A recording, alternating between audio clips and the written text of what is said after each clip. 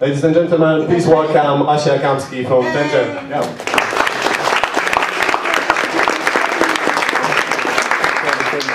Okay. Hello, everyone. Hi. Hi. Okay. Everybody here has at least played with MongoDB, is that right? Is there anybody who's like, I saw a big poster, so I thought I'd come in, but I didn't actually know what it meant? Awesome. You'll be a little lost, don't worry about it.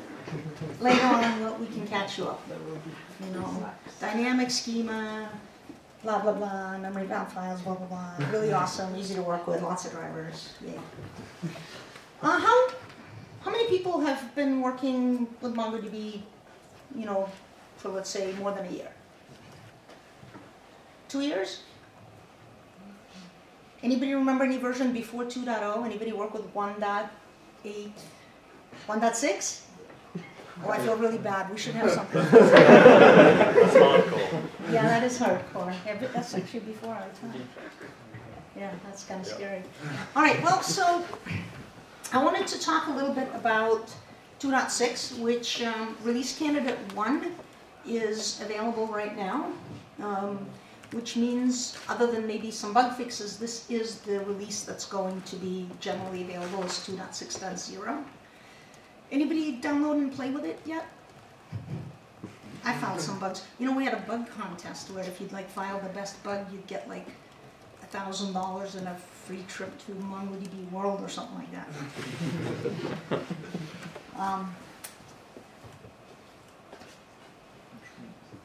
I guess not everybody raised their hand that they've been, working with a bunch of versions. So I'm going to give a tiny little bit of a history, and that kind of maybe will give you an idea of why some of the major changes that were made for 2.6, a lot of which are not actually necessarily visible to the end user, right? A lot of the changes are under the hood to enable us to add more features, to enable us to improve things faster, add more functionality faster, and some of it's just to make the whole thing work better.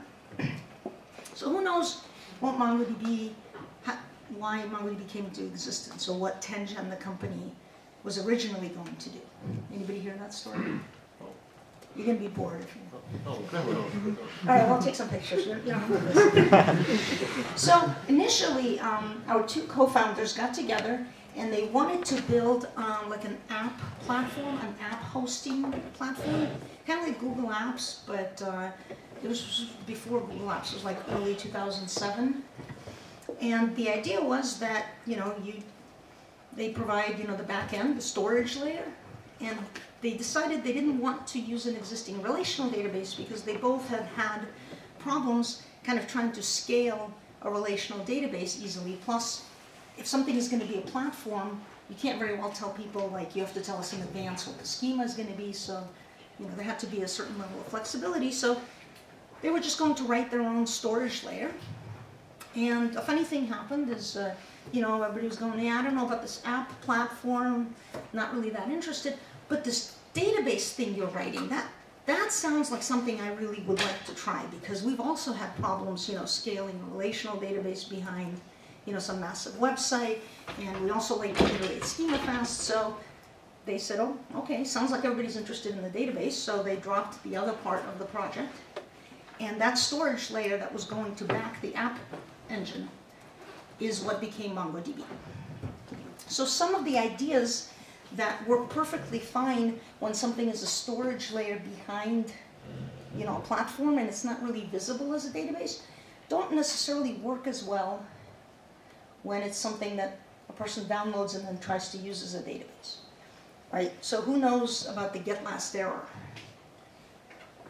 right? It's this idea that, if you're writing an app and you send a bunch of stuff to the back end, and then you go, okay, now tell me, did it all succeed? How did it go? Any errors?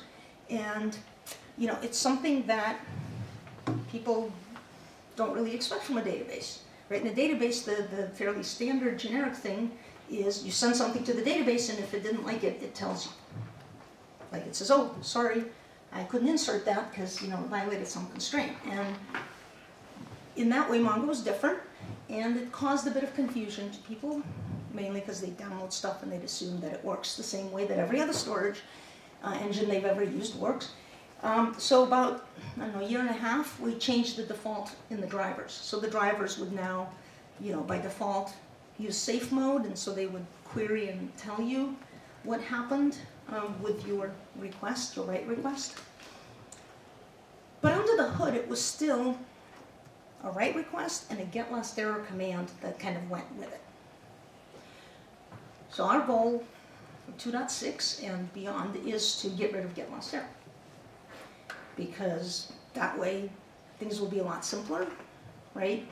All write commands will get a response. If you want to do the old unacknowledged writes, you can still do that. So the response will be, yep, I sent the batch. Since you say unacknowledged, I don't care, if I get anything back. But that way, it simplifies a lot of things in the code for the implementation, because you avoid the situation where something is sent to the server and you have to keep track of it, because later on you might get a request that says, hey, tell me how that write request did. So from the point of view of a developer, if you've been using the driver and you just set, which acknowledgement mode you want, right? Acknowledged, replica acknowledged, kernel acknowledged, unacknowledged, or depending on different data, nothing actually changes in the sense of how you do this. But what's under the hood is going to be in a lot of ways simplified, and that means that it allows us to implement a lot more things in a much more straightforward manner. And so one of the big changes for 2.6 is the wire protocol, right? The way that the driver talks to the server is getting a bunch of new commands. There's going to be an update command, essentially write commands for inserts, updates, deletes, that will allow you to send, let's say, a bunch of updates as a batch or bulk operation, where if you want to know what happened, you will get back information. Like if you say, okay, try all of them, I don't care about like strict order, so don't stop on error. Let's say all but 3 of them succeed, it'll then send you back these 3 didn't succeed. So it becomes a lot easier to kind of send operations in batches without worrying about losing the details about anything that might have gone wrong. And actually, just being able to send updates in batches is an improvement, because you didn't used to be able to do that. You only used to be able to send updates, inserts in batches. 2 other fairly major areas that got a complete rewrite. One of them was the update, the whole update framework. And you know how in the way Elliot says it, it's like, well, at the beginning, we didn't really know if anybody would be interested in a document database. So we just got something out there, and like people were really interested in. So then people say, oh, add all of these features, and you go, wait, I want to rewrite this thing, because it turns out a lot of people are going to be using it. So, and in general, every few years, software needs to be rewritten, they say, either so the developers don't get bored, or so that you can use the latest, greatest, coolest, neatest techniques. But one of the things that it was the case is the code was fairly complex, and a new developer comes in to the kernel team. It would take them a while to kind of learn all of the code, and if they wanted to add a new operator. So let's say that we want to have an update, and we want to add some operator that didn't used to exist. The person would have to kind of spend quite a long time, maybe even a month, figuring out all the different places where they have to add new code. The new framework was written in such a way that a new developer at MongoDB could add a new operator fairly easily, right? There's like, here's these 3 places where you have to add something and make sure that this does the right thing.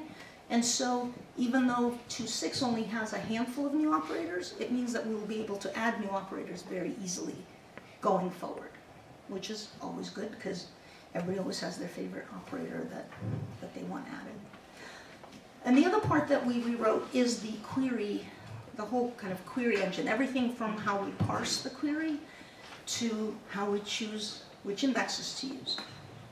Now, who knows how many indexes a MongoDB query can use? 1. 1. And that is true, up to 2.4. 2.6 will support what's called index intersection. So 2.6 will be able to use more than one index in a query. Now, a lot of times people go, oh, this is great. That means if I have a query on A and B, and before like I needed to figure out like how to do a compound index, now I can just have a query, you know, an index on A and an index on B, and it'll use both. And that is true, but keep in mind that a compound index that covers all of the variables, all of the fields that you're querying on, will always perform better, right?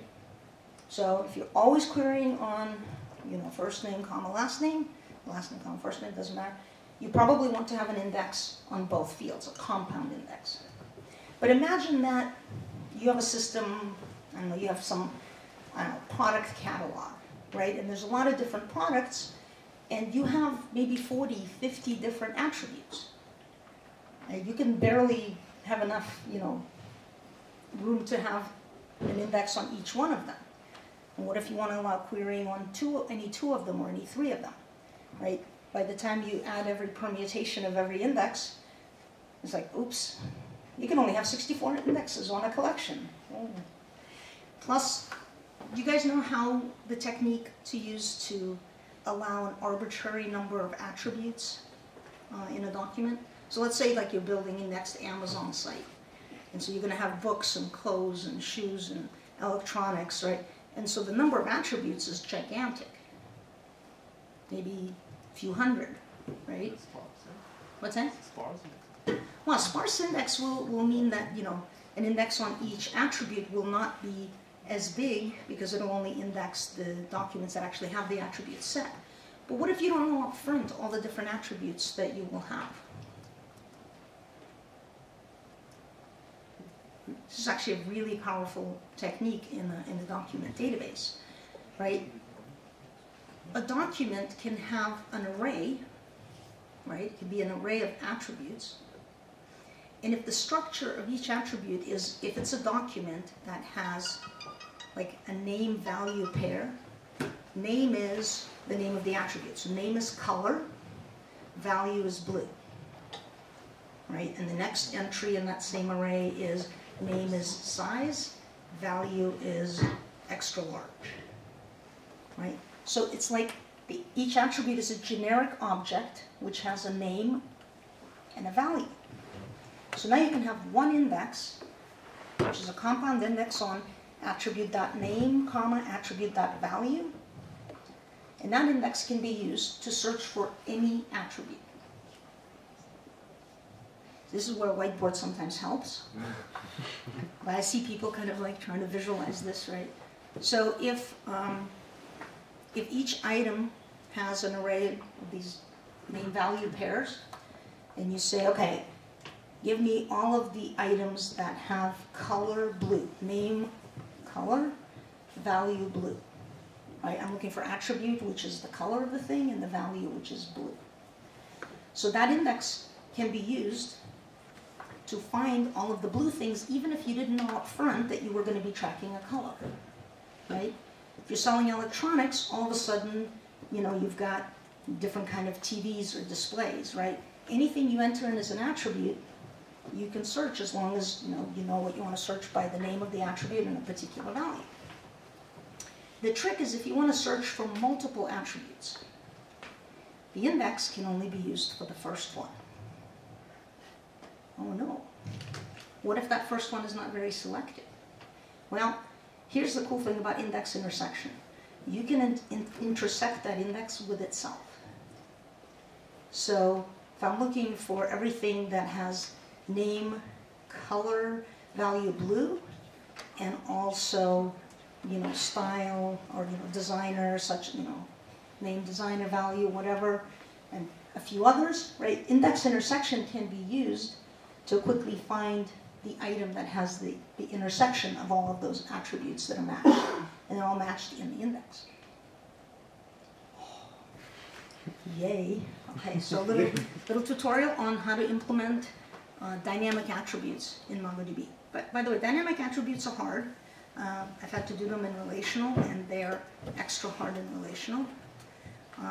And with Mongo, the fact that you can have arrays and the fact that you can index arrays this way can really help. In 2.6, index intersection will help if you're searching for multiple attributes, so that technique becomes a lot more powerful.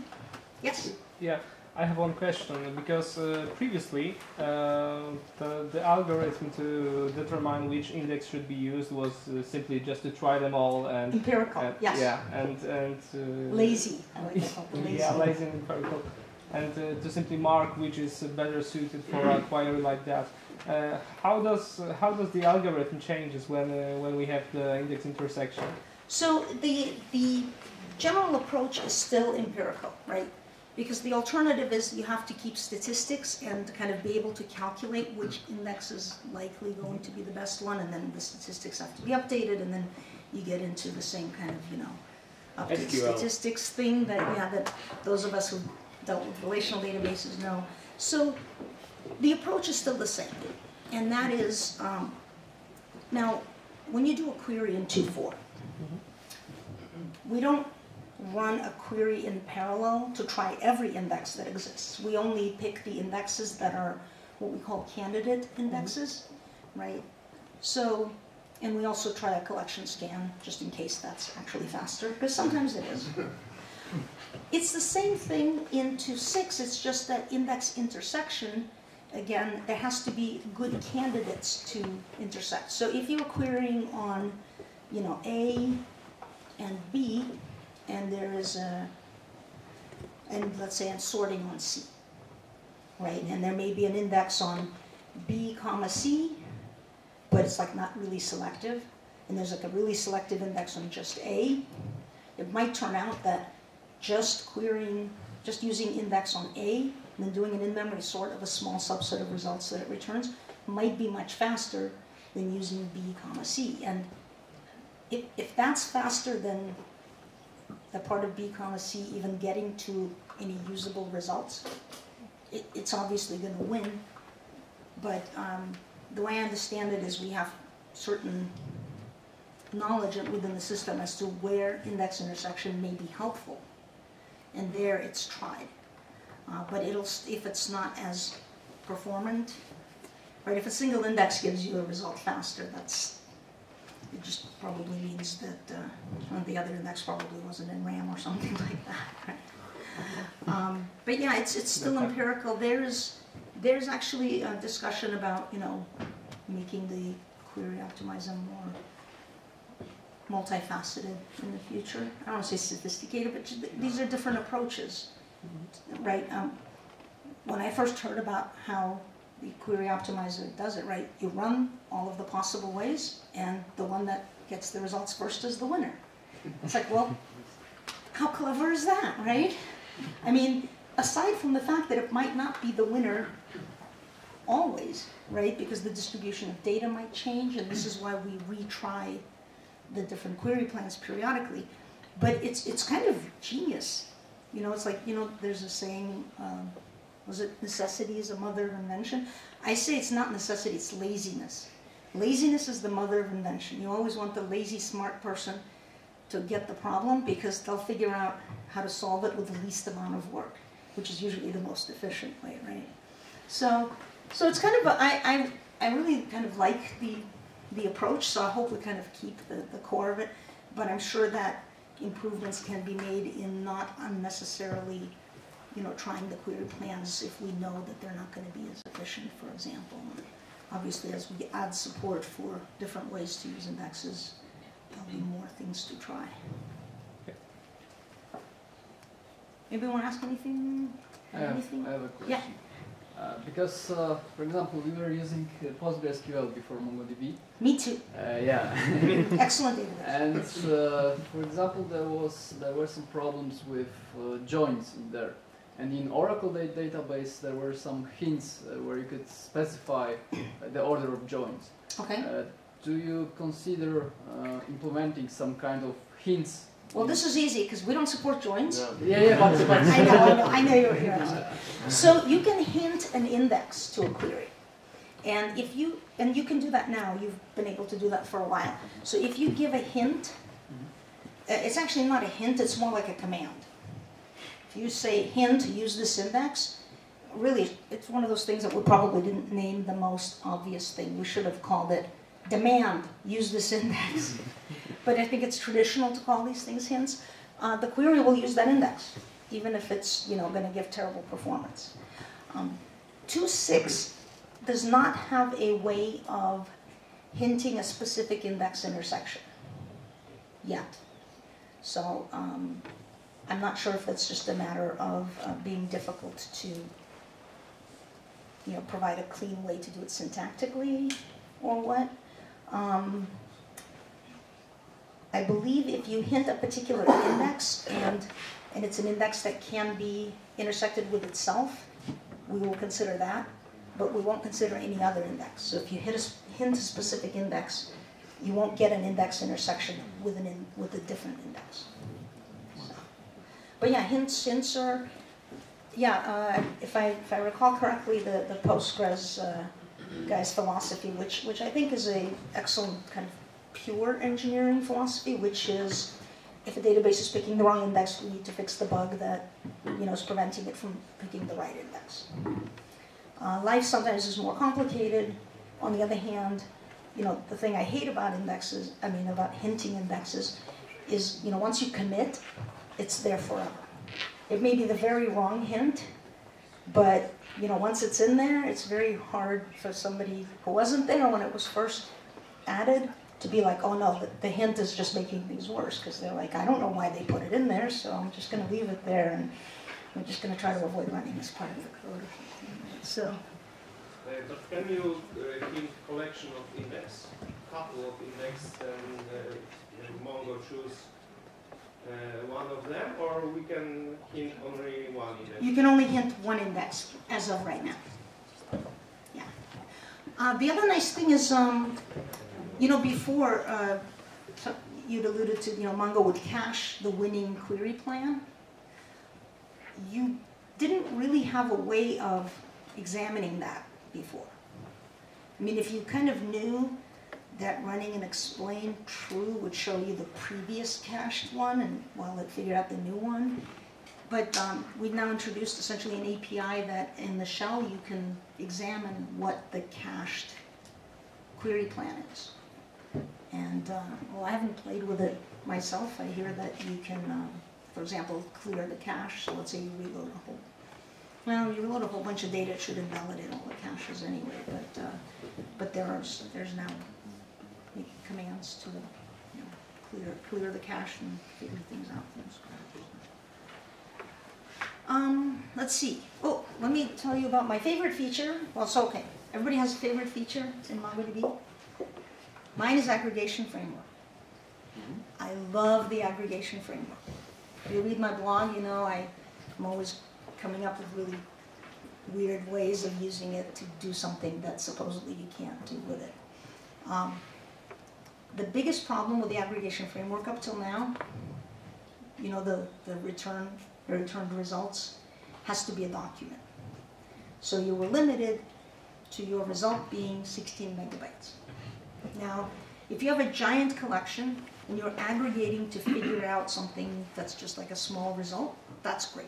In fact, you could even get back like 10,000 things that are aggregated. But if it's more like about 40,000, then it's going to say, oh, sorry, the result is bigger than 16 meg, I can't return it to you. So starting in 2.6, that limitation is gone. And in fact, you can do one of two things, which is really cool, yes. Yay. Yay. I didn't do it, but I'm happy they did, and I tested it a bunch. One is, if you don't specify anything special, you'll just get back a cursor, just like with a regular find. You can iterate over the cursor, and it'll get the next batch and the next batch. So no matter how big the result set, which is great. The second thing that you can do is there's a new pipeline stage that is supported. Now, it goes in the end of your pipeline. It's called $out. And what that does is it will write whatever comes out of the aggregation pipeline into a new collection. So you can do all kinds of aggregation transformation on your data and write it into a new collection. Yay! Actually, was that possible previously with the simple map reduce? Well, it's instead possible of with using the MapReduce. aggregation framework. An aggregation Yeah. framework is so much better than Of MapReduce. course it is. And the main reason, what's the main reason why aggregation framework is so much better than MapReduce? What's that? It's faster. It's faster, but why is it faster? Does it use JavaScript? It doesn't use JavaScript. Twice in the last couple of months, I came across somebody who was like, oh, but aggregation framework, that's just syntactic sugar on top of MapReduce, right? I'm like, what? No! The whole point is it runs on the server. All of it is like written in C++. It doesn't have to spawn off a JavaScript thread, deserialize your BSON into JSON, and then get it back and serialize it back into BSON, and then send it to the reduce stage, and then deserialize it into JSON again, and then serialize it back into BSON, and then by that time you have like gray hair, and you're like... But yeah, you changed the JavaScript engine to V8. We did. Yeah, it's just-in-time compilation there. It's maybe a little faster. Come on, man, it's Okay, still maybe even if it's a little, even if it's a lot faster. But you know what? Okay. For 2.4, we also improved aggregation Okay, framework. I was So I mean, it's basically about 10 times faster. 10 times. Yeah. Okay. All my tests show about I was 10x. trying to recall that 80-20 principle about the code, but okay. Oh yeah, no. 10 I've times, I've okay. done a lot of tests on this, and I mean, to me, 10x is the difference between like making a user wait for the results and not like even having an option, right? A user might wait for 1 second, especially if there's something else that's being shown to him. 10 seconds, that's like, oh, this page is broken, I'm gone, right? Now, there may still be very large aggregations that might run for multiple seconds. Great, have them run into another collection, and then you can be querying that as fast as you know, an ordinary query. I'm glad you're not our client. Yeah, well. I guess an aggregation also got a bunch of new operators. There's now set operators, which are kind of neat. You can do a lot of some of the things you can do with them you maybe could do before, but it's now much simpler. Can't remember what else. There's a bunch of new. I don't know. It's all in the release Text notes. search. What about Oh yeah, text search. what about some custom operators in the aggregation framework? For you know. so that you could code them in JavaScript, right? Yeah, actually, we've had this, and we've also had this like where people go, well, when I do an update, can't I provide like the update operator like as a JavaScript function? Or at least provide some API in C++. Yeah. Well, like what? Give me an example. I mean, some complicated, for example, correlation operator about two collection, about attributes in the collection, two attributes, okay? Two different attributes. Yeah, and it returns, for example, Pearson correlation, whatever, and you can do it in C++, yeah. And But I mean, you can do any kind of math in aggregation framework. You not have that add, kind of subtract, multiply, and divide. Isn't everything else just a function of that? More or less. It might not be very readable, but. okay. But I mean, yeah, obviously the goal is to. There's actually now support for essentially declaring a variable within the aggregation framework, just so you can use it in that stage. And I was looking at it, I'm like, well, that's got to be just for readability, right? Because they're probably in the wrong room. Whenever somebody leaves early, I always think, oh my God. I thought this was an Oracle meetup. We didn't say anything nasty about it. Actually. Variables, Yeah. The So let it's, and- but it's available and variable. It's available only in the scope of a single stage in the pipeline. Yes. Oh, okay. there's also a map operator, which is kind of cool. Like you can apply a function to an entire array of values. That can be helpful for doing computations and stuff. But anyway. One question about Yes. the variables.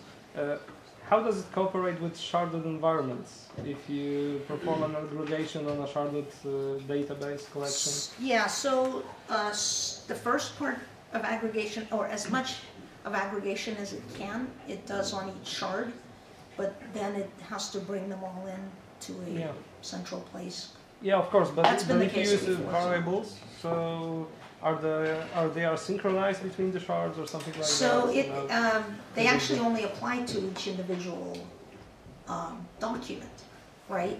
If they apply to some sort of an Okay. aggregation, that means you're already past the stage where you have to. So like if you do some sort of a group and compute something across all documents, you already have to have brought them in okay. into a central place. I get it. So yeah, there's some nice things though. Like it used to be limited where if you were trying to use more than 5% of RAM, it would warn you, and if you're using more than 10%, it would give an error. And now you can specify to it that it's okay to use disk for external sorts. And now, so that it doesn't matter how much data it's trying to manipulate, it'll just use some temp. But space. how much performance hit your query will get if you decide to use the external hard drive storage for sorting or any? Well, other it'll take external longer than operations? if it errored out with not enough RAM. The nice thing about erroring out is but you don't get as result if it errors. So I mean, it's still work that's done on the server, right? Because the alternative before was essentially to bring the data in to the application, and that makes no sense because now you're also pulling all that data over the network, doing heavy lifting computation on the client, which is going to have the same problem of not having enough RAM for some really massive amount of data being aggregated. Text search. Anybody try the experimental text search feature in 2.4? So it's growing up in 2.6. It's getting its training wheels taken off, and it's going to be a real feature. I actually saw some really nice numbers. Somebody was kind of trying to do a fake text search with like regular indexes and regular expressions, without using text search in like Mongo 2.4, and somebody in support was working with them and tried the same thing, set up the same thing, and tried it with 2.6 with text search, and it went from like several seconds to like I don't know 50 milliseconds or something like that. So it was something that if you really needed basic text search, because you really can't use regular expressions and take advantage of your regular indexes, whereas for full text search it does stemming and kind of more of what you'd expect if you were searching for a bunch of words, and if that's what you need, it's a great kind of basic feature. Polish one of the languages, I suppose, for like 15 different languages. Yeah. I believe Polish is one of them. Yes, there's a bunch of languages in there. Other things are cursor support now. I guess all the commands. Oh yeah. and So features yeah, are cursor and it's kind of integrated into your regular. and the operators in that space as well. $text, which will integrate with the aggregation framework as well, which is interesting. Is that me? And the ability to, languages, stemming, that kind of Yeah. stuff. Hopefully and we'll the fix some ability- bugs that existed before. With Russian had an embarrassing bug. With text search, you typically are only able to index on a single value, but there's a wildcard, so you can index on all attributes with text within a collection. So that's kind of good, and then you kind of like in the old version, add weightings to that kind of stuff. Yep. So yeah, it's good. What else?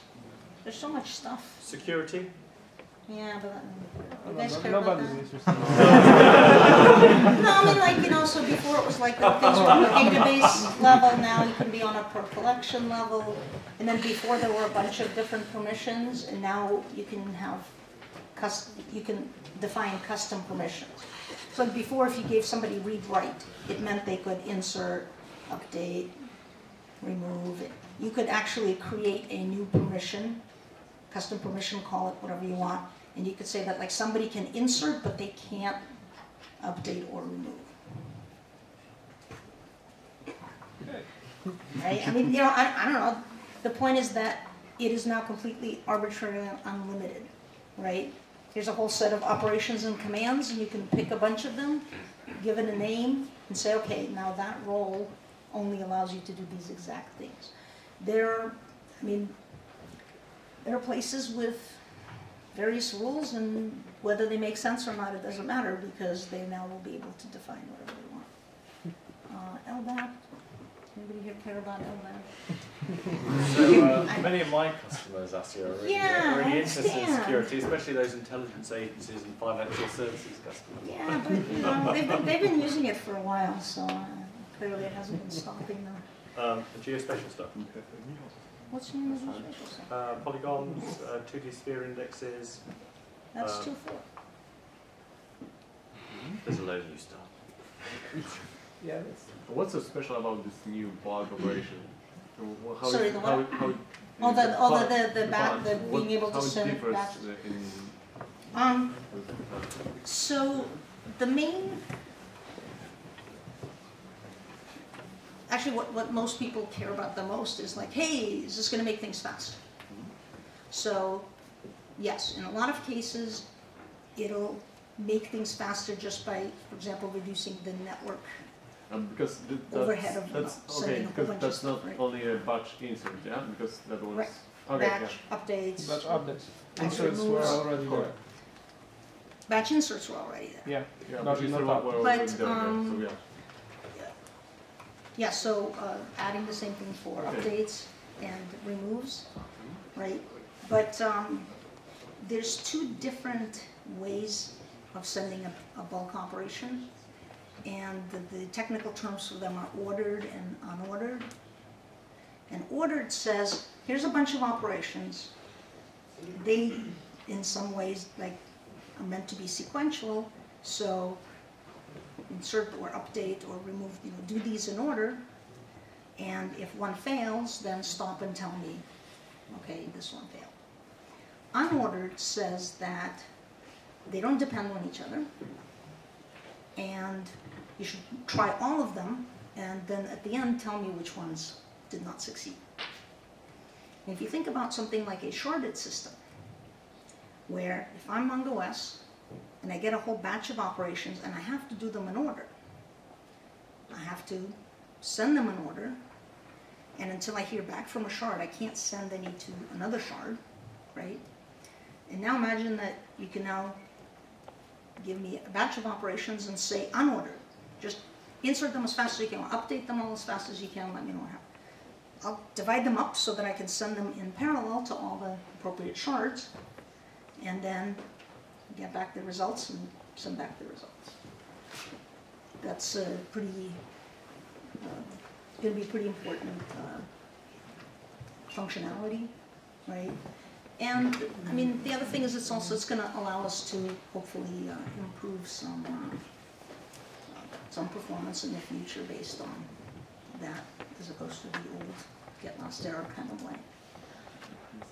And like the merge chance feature, like it's obvious. One of my favorites. So if you've operated sharding, you know that there's some sharp edges in sharding. So if nothing's gone wrong, sharding is awesome, but sometimes things go wrong, right? So like you have a migration in progress, and primary and one of the two shards that are getting the data sent from one to the other one. So it goes down, and failover happens. Migration has to abort. Right now, because the thing that kind of handles the balancing, the migration knows it didn't complete successfully. So the whole world still knows that, okay, the old shard still has that data and officially has that chunk. But there may be documents that have been copied onto the other shard that are essentially orphaned at this point. Another possibility is you have a migration, and migration successfully finished, so this chunk moved over here, and now you are in the process of cleaning up the copies of those documents, right, that were on the old shard, because everybody now agreed the new shard has the documents, and when you're deleting them, something happens. Like again, that primary goes down, secondary takes over, and the secondary is like, it doesn't get to find out that like, hey, migration cleanup was halfway through. And so, again, orphan documents can remain. And before, if they caused some issue, or just you're like, hey, how come there's a lot more documents here than there should be, or something. And you contacted support, and they're like, well, here's a JavaScript script that you can run, but make sure you run it in your test environment first. And what it does is it looks for like any documents that don't actually belong on this shard. And so now there's a command to do that. It's called cleanup orphaned. Right? You can only be excited about it if you've ever had to deal with cleaning up after some failures. Hopefully it's something that once it's vetted to be reliable, can maybe be run on the system automatically, right? Secondary becomes a primary, and then says, hey, I'm going to run this command and make sure there's no orphans here that I have to deal with, right? That would be nice, but I'm pretty comfortable with saying that the first time the command's available, you have to, run it manually. Merge chunks is, so everybody know how sharding works conceptually? Right, you specify a shard key, and logically things get divided into chunks. A chunk is just a range within that shard key value. So the assumption in the system is that because we divide chunks based on the amount of data, so this chunk now has more than 64 megs, so we divide it into 2 chunks. As they grow, we divide them. So theoretically, all the chunks should be more or less even, somewhere between 32 and 64 meg, if you're using the default size. So why might you have empty chunks instead? Why might there be chunks with no data in them? Removal? What's that? Removal of alt elements? Removal of data. Yeah, so let's say that your chunks, now everybody... Pre-chunking. What's that? Pre-chunking. Pre-chunking that didn't quite work out well. Right? You pre-chunk a whole space, and then it turns out the data is only going into half of that space. Now you have like half of your chunks are forever empty. We had a case of somebody once who pre-chunked on an assumption of a particular data distribution, but their function miscalculated they were doing their own like a hash type value. And so they ended up with a whole bunch of chunks in a range that was never going to get any data. Which is kind of a problem because now the system works a lot to balance chunks and a whole bunch of them are empty. So that's a lot of work that basically doesn't do any good. In general, you normally would not want to have a monotonically increasing shard key. Right? In other words, you don't want the shard key to be something that's an increasing value. Do you guys know why? Well, first, new data is coming in is always going to go into the highest chunk, the chunk that's like whatever to the max. Also, if you delete older data, you end up with empty chunks. But if it's a slowly increasing, like you have a compound shard key and maybe the first part of the shard key is like year, month. Right, so it's increasing very slowly, so the current year, month might be fairly evenly distributed across the whole cluster.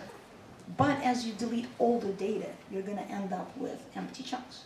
And the merge chunks command is one that allows you to merge an empty chunk with either another empty chunk or an adjacent chunk with data.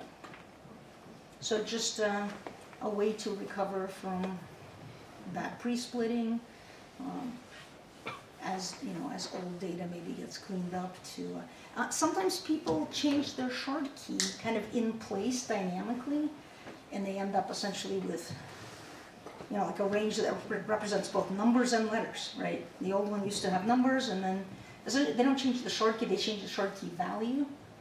And so again, they might end up with a lot of chunks with no actual data. So this is just a more administrative commands to make it easier to do some things so that you don't have to mess with the config database. Because that's a bad thing.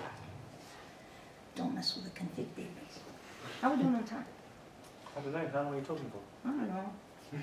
I think the idea was like 45, 50 minutes, and maybe take a 5-10 minute break, and then... Still have 5 hours.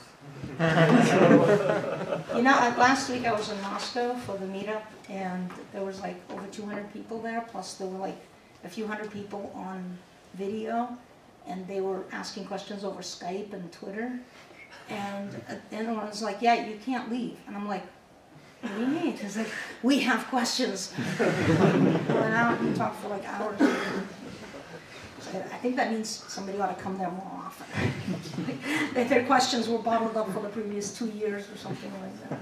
Because I think 2 years ago was when we last had like a MongoDB event.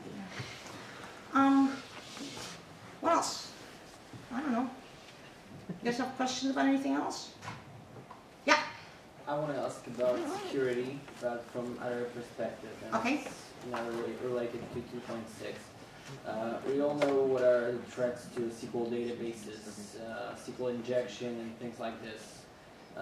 Can you tell us what can happen to Mongo Yep. and what we should really Yeah. take care about? So I would say that the number one threat or possibility of an injection or an attack, I mean, the most obvious and the simplest one is any kind of a denial of service, right, against the ports. And I mean, that it is what it is, right? That's no different with Mongo than with anything else. So I'll talk about the Mongo specific things, which is if you run JavaScript on the server, which I think is a bad idea, and if you take user input and you stick that into the JavaScript that you're about to run on the server, that's a bad idea. Instead of an SQL injection attack, it becomes a JavaScript injection attack. Except it's not like a cross-site scripting, it's more like a straight into your database script. Right? So here's an interesting and a cool option. You can start up your MongoDBs with a -- no scripting flag, which means that you won't be able to run any JavaScript on the server. Now, you won't be able to run MapReduce, but that's okay because you'll be running aggregation framework and that's fantastic. You won't be able to run $where, which is horrible anyway, and so I always tell people don't forget you ever heard about $where. You won't be able to run root, who cares about that? So what other useful things will you lose if you say -- no scripting? Server-side functions, those are a bad idea. DB eval, terrible, right? So you lose the ability to run things that tend to be really slow and lock up your server and also happen to be a potential security vulnerability if the input is not properly cleansed or if the input ever comes from external source. We finally figured out what it is that you will lose. sh.status, that command, actually uses JavaScript to figure some stuff out. But it runs on the config server. So you can still turn off, do the no scripting option on all your actual primaries and secondaries to protect your actual data. Because config servers are just metadata, right? As long as you're just backing that up, if somebody did somehow mess it up, they wouldn't actually have access to your data, because metadata doesn't actually give them access to the real data. It just tells them which shard, which range of data lives on, not any particular permission to get to. So I do think that security is an issue, and one of the things that 2.6 did is change some of the defaults. I'll give you the simplest example. When you download MongoDB package and you run MongoD, Sounds secure. oh, it's definitely not secure, but it also by default will listen on all interfaces in 2.4. Starting in 2.6, it's only going to by default listen on local interface. And what that means is somebody who's trying to replica set for the first time and sets up primary on this machine and a secondary on that machine and tries to have them talk to each other, and they're going to be like, no, I can't reach this guy, I can't reach that guy, and they're going to be like, oh no, it's broken, right? Ease of use is compromised, ease of use is sacrificed, so that by default, your MongoDB won't accept connections from the rest of the world, because it's only going to be listening on, 127.0.0.1 on localhost.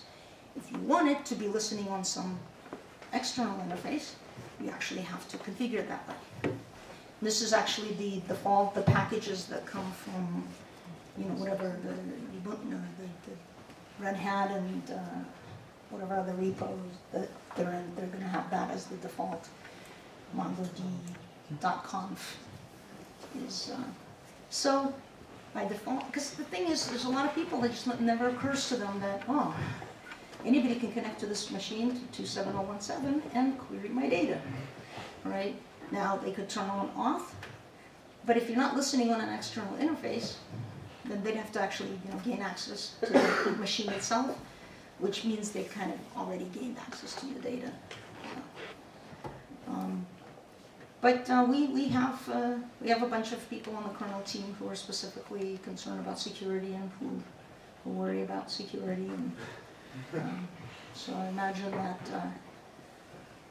you'll see probably more changes, locking things down a little more tightly. That's pretty much. All right, more cheerful subject? Yeah, I have a question. Security is always so depressing because, it's never done, right? You always look, bad guys are always looking for ways to get in, and you're always looking for more ways to keep them out, right? Yes? When will we be able to use the geospatial searching with additional cases? Like, I would like to search for people that are either in Krakow or they have, like, I don't know, a particular email, because now I cannot do the OR statement So with the geospatial and yeah, it is specially, so I get an error. I don't know offhand. I would have to. Well, I'm sure there's a Jira ticket for it, right? Yeah, it is from What does it say? like a long time. Right, but what does it say in the target version? 2.6 probably. It was. I can check it out. Well, so yeah, in fact, they just went through and cleaned up. So like everything says either 2.7, because 2.6 is basically done, right? So now, maybe they moved it to 2.7. so things are like either 2.7 or was it 2.7 desired? It's like 2.7 W, 2.7 desired, planning bucket A, planning bucket B, and then the rest, which don't matter because they're not. I mean, unless they suddenly become easy as a side effect of something else that gets done, right? It's a pretty big pile, right? And that's one of the hard things about being a young product is, we're always trying to prioritize 700 different new features that everybody wants. And every one of those, okay, maybe not every one of them, but majority of them are very valid feature requests.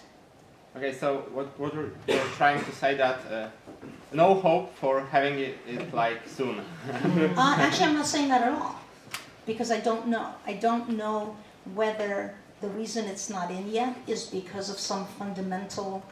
Like, for example, it's very possible that the query engine rewrite will make it and 300 other things very possible, and will just require enough manpower to get them in very quickly, right? I know that there were a lot of things that were simply not possible until the rewrite happened.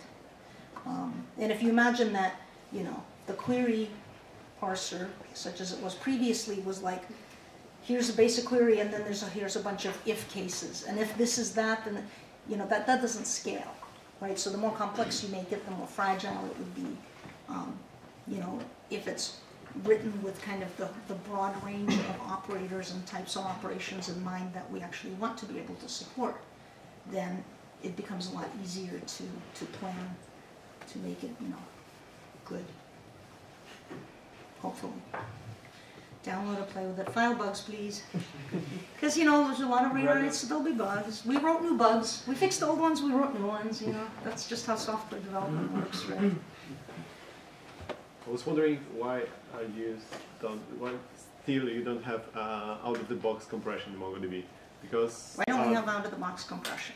Because there are some technical obstacles, because the memory map files that you can do it beforehand, because it would be better to have your data compressed in memory before the flash happens, from your nmap pages to the. Well, but remember that what gets flushed is what's in memory, right? Yeah. What are memory map files, right? Whatever's on disk is mapped to a virtual address, and then when you touch it, it has to be swapped into RAM. So you can't store something different on disk than what is in RAM. So so your data are basically compressed in memory and on the disk. So what's the problem here? I think the trade-off is the cost, right? I would really like to see my 24 cores on my Xeon in production to utilize more. Yeah, I can tell right you. Now it's all I/O operations. Yes. So I can tell you that there are kind of a couple of areas that are going to be fundamental focus of the next release, and they actually can probably be put under the same umbrella, and that's concurrency. And a lot of times, I'm surprised nobody asked about the locks. Everybody was asking about the locks. But concurrency refers to kind of two things, right? One is, what's the scope of the thing that you've locked? In other words, what things do other things have to wait for? So reducing the scope of that is one of the goals. And the second one is, how long do you hold that lock? And the faster you can do the work, the less time you're going to be holding whatever it is that your lock is protecting. So one of our goals is to make better use of CPU resources to be able to perform things a lot faster, right? That's a good reason. Right? My guess is that, this is all kind of goes under one big umbrella. If things could be a lot faster, but they weren't compressed any, I don't think people would complain. If things took up less space, but they weren't any faster, I don't think people would complain. But at some point, we have to make trade-offs and choose what to work on next. So about the logs, there is still one global log per DB. Yeah, and so one of the goals for the next release is to both decrease the scope of the lock and to decrease the amount of time that the lock is held. And there was work done for 2.6 that you won't be able to see, but that's fundamental to us being able to go the next step, and that is replication. There's one op log, right? And by essentially reducing the amount of time that a lock is needed to write something to the op log, we're making it so that reducing the lock scope in the rest of the process actually will be meaningful, because otherwise everything would just immediately lock on the one, the shared op log. So some of that work has, the foundation for that has already been done, and hopefully it won't take as long as this release has. We tend to, every other release tends to take a bit longer than intended. But yeah, there's absolutely the desire to be able to take advantage more of multi-core resources and improve performance and improve concurrency and all that stuff. I can guarantee you one thing though. I don't get much say about what actually goes into a release. I mean, I get to vote. We get Mongo bucks internally. We get to essentially like some fake dollars, Mongo dollars, that you get to you can put all of them on one feature or one bug, or you can spread them out across different features. Because internally we work with the product a lot. We talk to a lot of customers, right? And we get to vote with our. You ever try to trade salespeople for their Mongo bucks? I think I voted for compression and reducing the lock potential. For 2.8? You what? I think for 2.6, I think. Yeah, for 2.6, I put all my Mongo bucks on aggregation framework. I'm like, if aggregation framework can be like regular querying, it'll be huge, right? Because the whole thing is you store the data the way you need it, and then later on you want to ask a bunch more questions you didn't know you wanted to ask. And if you can't, then the data is not nearly as useful to you as if you can ask.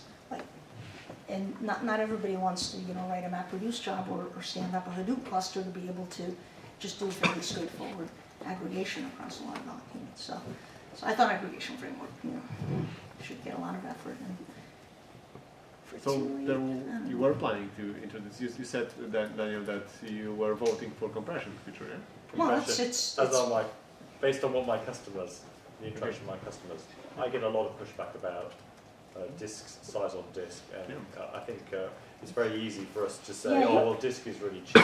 Your customers have money. Why can't they buy more disk? Well, they do have lots of money, but they're exceedingly tight with it, unfortunately. Yeah. We see that. So they find it because it's win-win for me. It's less data in memory and. Well, hold on. There's different approaches, right? I've certainly seen implementations that compress on disk, but not in RAM, right? Okay. Yeah. So something that may be using a different storage or a different approach, right? So and some people want that, right? They want to be able to get less disk. Some people have been trying out compression, file systems that natively support compression. My understanding is it works really great if your working set fits in RAM, but the performance deteriorates very badly if your working set does not fit in RAM, like worse than in a regular type of file system.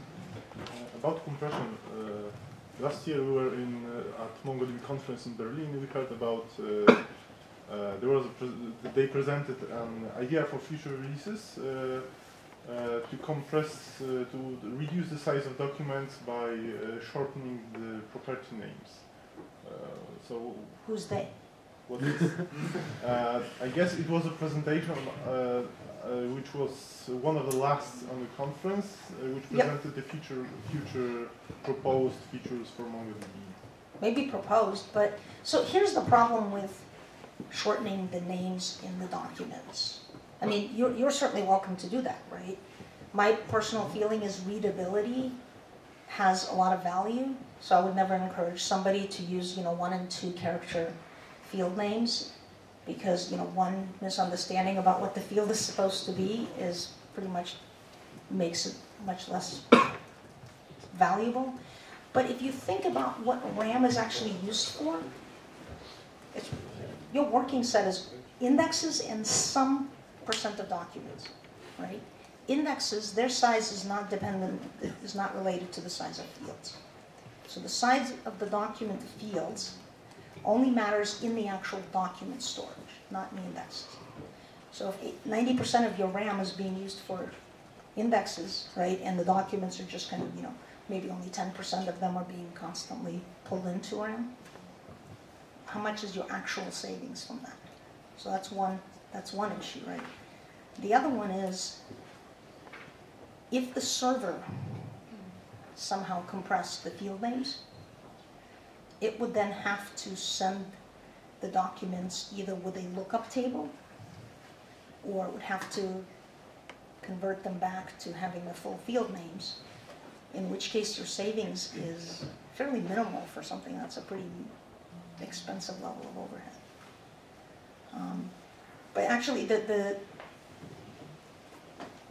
used to be like, oh, just store a lookup table, and then when the client connects, send it, what your lookup is, and then send a bunch of documents. Like, the whole document model is each document stands on its own. There is no schema that you have to look up somewhere, right? What about replication? Replication gets a document, it needs to know, where to look up, but now you're actually sending this table, and you're actually taking up the space that you were going to save by compressing the fields. But as far as the storage, like in RAM on the server, a large chunk of it is going to be indexes. And in case, I don't know, some people may not realize, in the indexes, we actually don't have to store the field name, just the value, since the index definition tells you which fields are being stored in. So it's general compression for the thing as a whole, that would be valuable to do, right? Because a lot of it would compress pretty well, I suppose.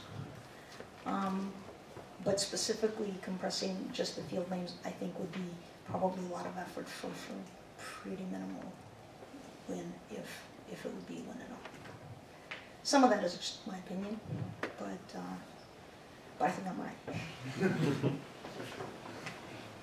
How are we doing on time? People tired? People need a break? Should we break? We can break. I can answer questions. If you were too shy to ask your question in front of everybody else, just come up and ask it during the break. Or if you were too shy about your English, come up and ask me through somebody else.